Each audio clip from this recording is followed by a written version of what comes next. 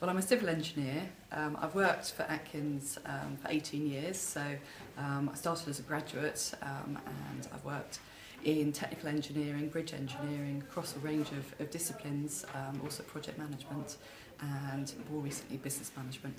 And I'm now just been made a fellow of the ICE, which I'm delighted about.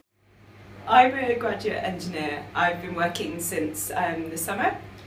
Before that, I was studying general engineering at Oxford University, specialising mostly in mechanical engineering. So I studied at Imperial College, doing chemical engineering, and then with a year abroad as well in UC Berkeley in California. And then since graduating, I joined Atkins and I've been working here in the oil and gas team doing safety engineering for just over 18 months now.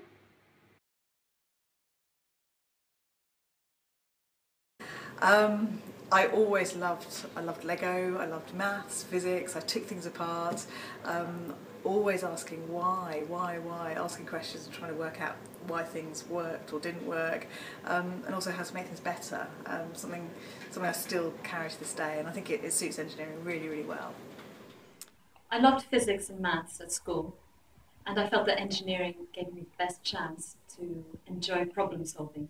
Something I always enjoyed. The maths and physics at school, and I wanted to apply them in real life situations.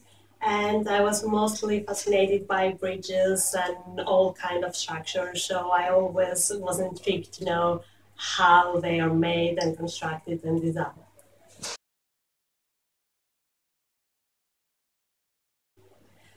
So I worked in many multidisciplinary projects and basically I designed offshore and oil and gas structures, and we also are involved in assessment of existing ones, and it's very exciting. I manage businesses, so it involves working with people, building teams, working together to get the best possible solution for the problems our clients have on a daily basis.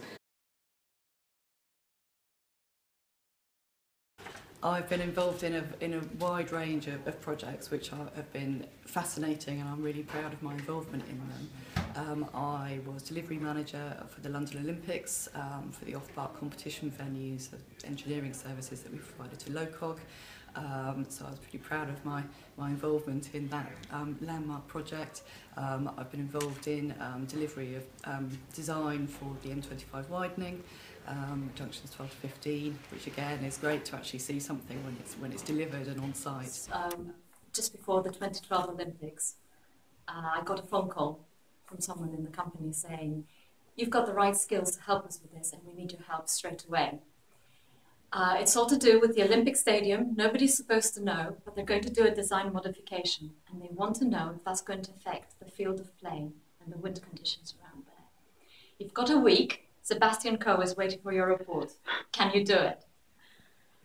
It was very frightening, and I was only working part-time at the time, but I loved the challenge, and I took it on, and I was very relieved that I was able to come up with a good technical solution that satisfied all parties. So I think I like the diverse range of problems that you get to solve. So even within our job in oil and gas, there's a big range of real-life problems that you get to solve. What I like best about engineering is working in a team to solve problems. Some of the biggest challenges women in engineering will face is really a kind of historic one, a kind of view that engineering is all about sort of big lumps of steel being carried around by big blokes. I think that idea of engineering disappeared a long time ago, and there are definitely organisations and individuals and people who really want that to be the past and really want diversity in the workplace. The main challenges that I've experienced was applying to study engineering in the first place. When I was at school, I went to a girls' school, and no one really talked about engineering. If you were good at science, they pushed you to do medicine. They didn't show any interest in anybody who wanted to do sort of more, I suppose, maths, physics, engineering related things. And I found it very difficult to find out information about engineering, what it was like as a career.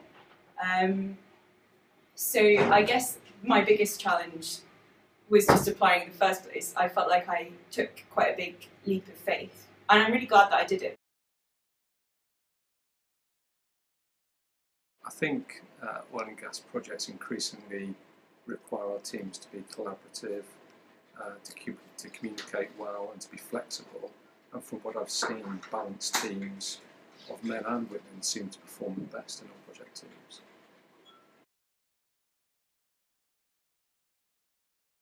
Definitely. Definitely. Go for it, girl. Absolutely.